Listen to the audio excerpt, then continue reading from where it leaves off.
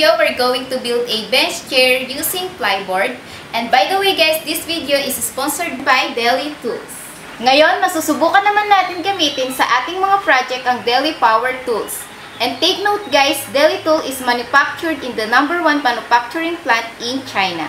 And DELI Tool is a German-engineered power tool made for long-lasting use. By the way guys, DELI Power Tools Philippines is officially distributed by UTCI and Company Inc. So eto na guys, para makasali at mapili sa ating DELI Power Tools pag-giveaway, make sure na nakasubscribe lamang sa channel ko and also follow my FB page D.a Santos and DELI Power Tools Philippines. At syempre, dapat lamang tapusin ang video na ito at i-share at i-comment nyo lamang sa comment section kung bakit and dapat kayo ang mapili. Okay, back to the project. Ito pala ang blueprint ng pinakapaan ng ating bench chair. And nagawa ko na ang pinakauna, so ititrace ko na lang ito sa 3/4 plywood.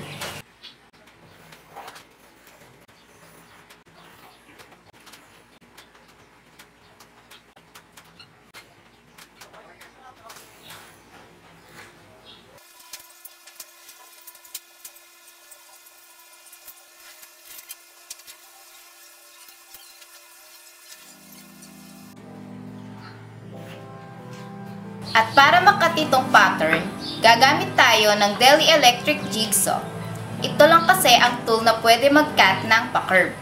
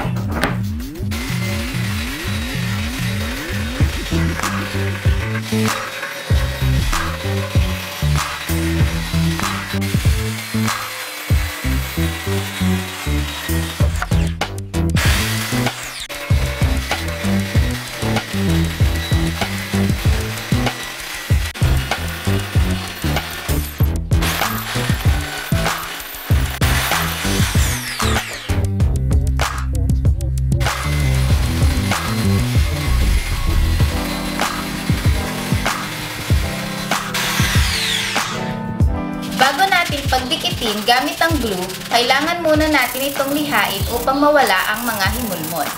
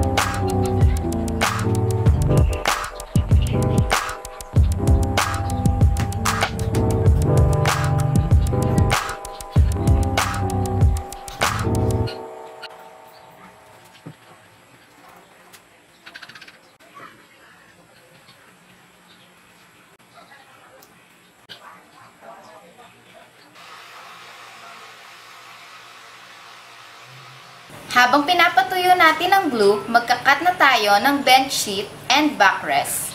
Ang size ng mga ito ay 30 by 100 at 38 by 100 centimeters. Gagamit nga pala tayo ng DELI circular saw para sa mabilisan at malinis na trabaho.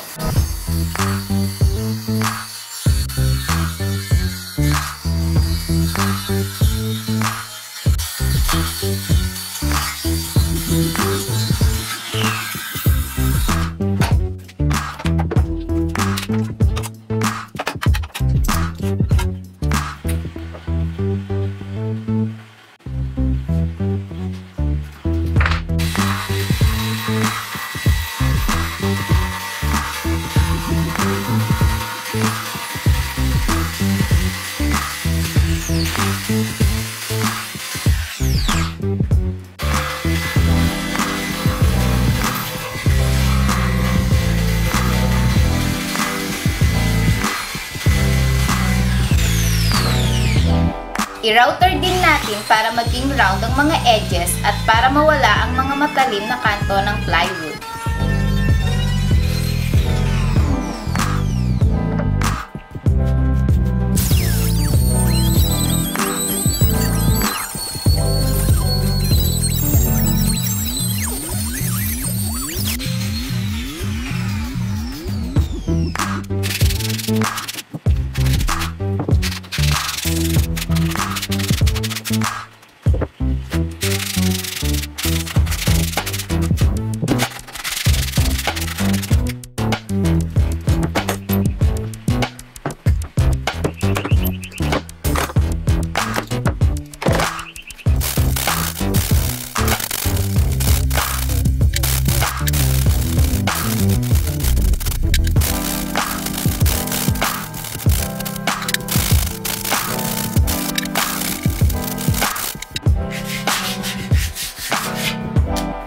Gagamit tayo ng DELI cordless impact drill sa pagbuo at pagbutas ng pocket hole para sa 3-inch wood tech screw na gagamitin para dito.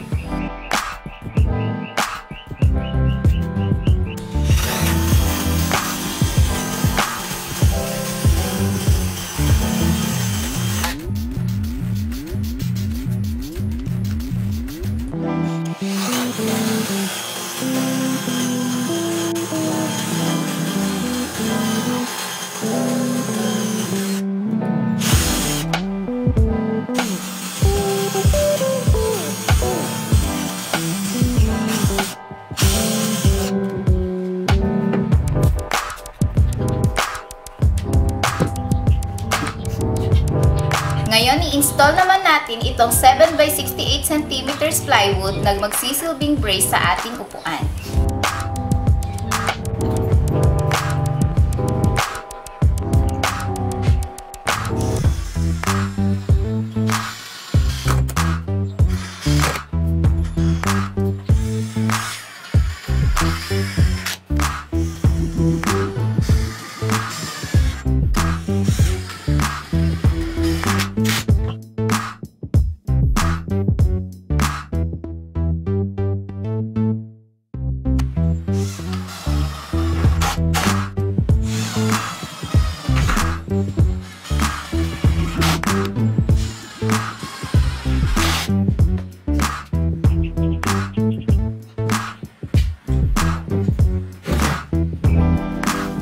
Install na din natin ang bench sheet at backrest gamit ang glue and 2-inch black screw.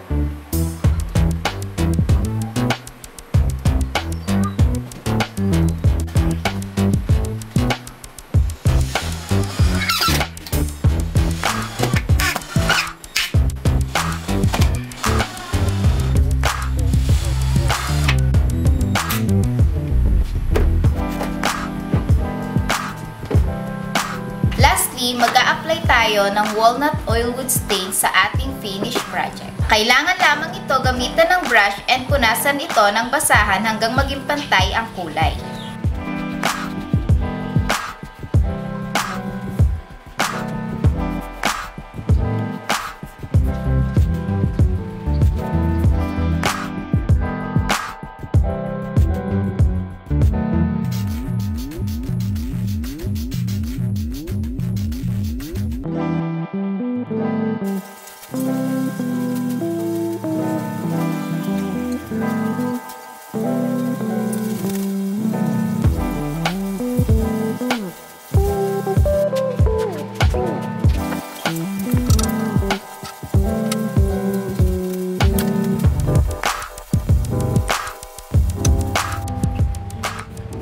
So guys, eto na yung final outcome ng ating project.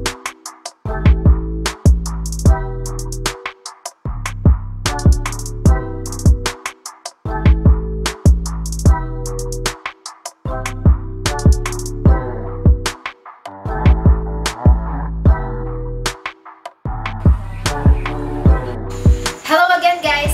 Ngayon, review naman natin ang corded jigsaw ng DELI. It is 600 watts. It can cut wood, plastic, and steel. It can also cut 0 to 45 degree that suit your different cutting needs. And as you can see, ito yung pinaka nagamit ko sa project na ito, kaya bugbog and tested talaga. Kaya masasabi ko lang, it's good for DIY. And also, yung nagustuhan ko pa dito compared sa other brands, mas madali ma-release yung blade niya at meron pa siyang safety guard at meron pa siyang orbiter switch knob for fast cutting and fine cut. So yun lang guys! Congrats na pala agad sa mananalo sa ating pag-giveaway. Malalaman natin yan on my next video project. Bye!